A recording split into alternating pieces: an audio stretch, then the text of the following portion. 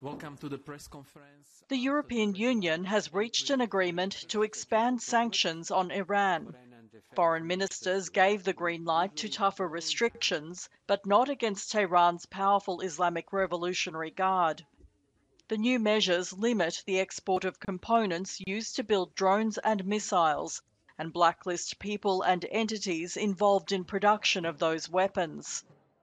They also cover Iran's backers in the region, including the Houthis in Yemen and Hezbollah in Lebanon.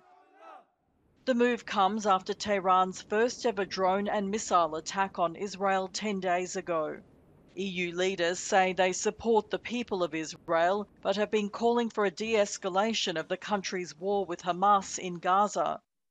The EU has already imposed sanctions on Iran over its supply of drones to Russia, human rights violations, and attempts to establish a nuclear program.